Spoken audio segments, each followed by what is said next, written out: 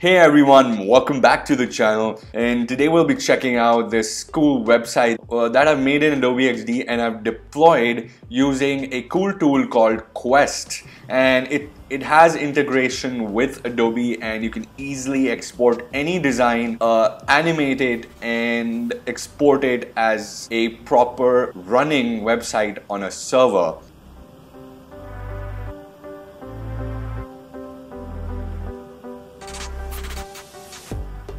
This will take less than 10 minutes, so without further ado, let's just get started with the video. As you can see, I've already set up a basic website with basic elements. I won't be doing the complete design here. Just know that this background and everything is custom made. These images I've taken off the internet, and all you need to do is make sure that all the elements that you want in your website, whether visible or invisible, need to be on the site. So the menu with the closing icon and everything I've put on the page here or on the artboard here. And once you have a design like this, where you have the menu, where you have all the elements which need to be animated as well, all you need to do is select the artboards that need to be exported. Go to Quest AI. Once you're in Quest AI, you'll be asked to either create a new project, which I will be doing right now. You'll be asked whether this is a website or a mobile game. Yes, you can do that as well, but for this tutorial, it's just a single website. I'll just name it XD tutorial, yeah, and I will and I can select I can see other options as well from here, but for now I'll just say export. And as you can see, there's a little processing window here, and as you can see, there are a lot of other settings as SEO, things like SEO and music, sounds, other things can be added in Quest while you're making the website. Within a few seconds, maybe 30 to 40 seconds, this should be done. Once it's done, you'll get this option of export successful. You can either view in Quest or close it. We're going to go to Chrome, as I find it works best on Chrome, but you can run it on any browser that you want. And here we have this XD tutorial. We'll open it. It loads the project in this window. As you can see, I have my project here. My website is up and running here. Now I need to animate some of these things and to change the state of some of these things. So what I'll do is I'll select, just like in XD, I can select any element here, and on the right is the properties window where I can change the properties of the selected item. And from here, where 100% is there, I'll just double click and I'll say 0 to actually make this completely invisible. So 100 to 0 for all these elements. Once all the options, the close menu as well as the white background is invisible, you can now see and work this website.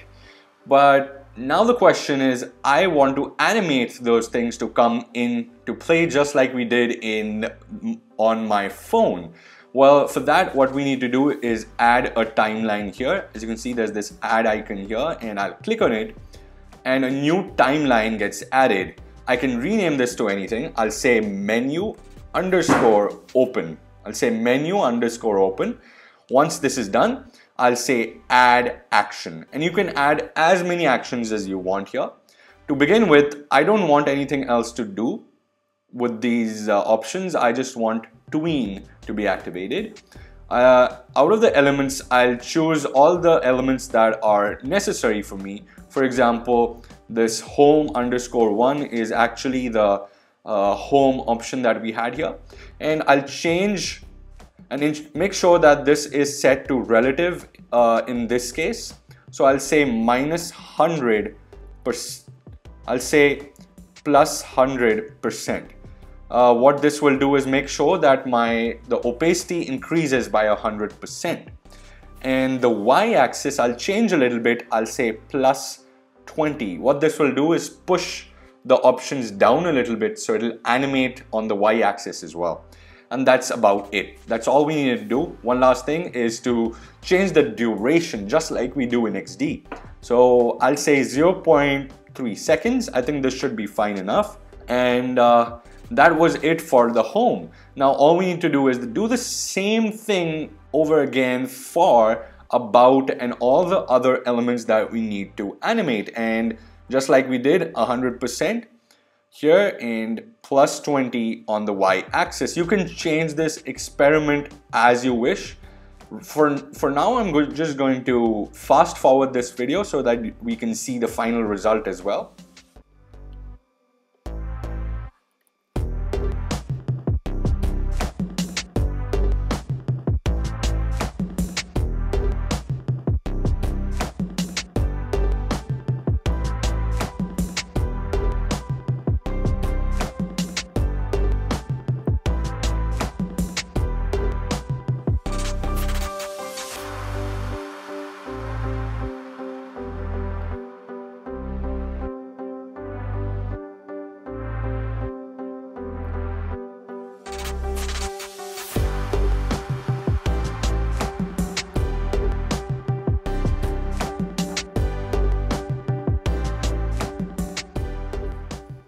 Now that I've set all the timelines for all the options that we had for the menu, all I need to do is click on this white rectangle here, which is the menu, and on the right here, I'll have an option called Add Component. I'll say Add Component, and I want to add this as a button. This will act as a button which will open our menu. Now, if I go to Click Timeline, I can either allow this to do it on click, but for mobile I want to activate this on mouse over. So if I say mouse over, I want to say menu open, and you can create another timeline from this plus icon. If I click on this plus icon, I can name this menu close, and you can do all the same actions but in the reverse order. So just minus 100% opacity on all the items. But for right now, I'll just say menu open, mouse over, and that is about it. So it was that easy to animate something here and add action to a button in the website. Now I'll just click on this save button. It starts saying your project is saving. It might take a second or two the first time, but once it's done, you can then say build, and it will actually deploy this as a website. Now, if you get an error like this, menu close actions, at least one action is required for a timeline. Well, you can either delete the timeline or change whatever they tell you from here. So all the errors come up here as well. Now let's go up and build this. Your project is building now. That is exactly what it's doing. Now that the project is done, I can either say view now or just say OK to exit. And I can either preview the website here, or you can share with anyone the link to this project or website. And I'll open it in another window here. Okay, as you can see, the website is now completely ready and it's ready to go. It loads all these elements with lazy load.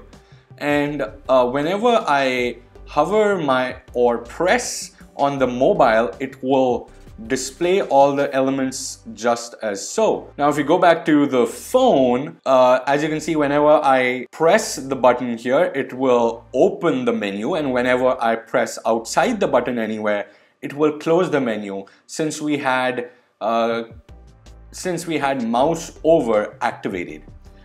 Wasn't that super simple? Yes, of course it is. You also have other settings like page title, page description, Google Analytics, and so much more that you need on a website. If you get their premium features, you can even have your own custom domain on this website, and that is just one of the few features that this website has. And this is not a paid promotion. They just reached out to me and I used their tool, and I'm seriously impressed. So I'll have all the links in the description. I hope you like this video. Keep on watching, keep on liking, and I'll see you guys in the next video every Monday and Thursday. God bless.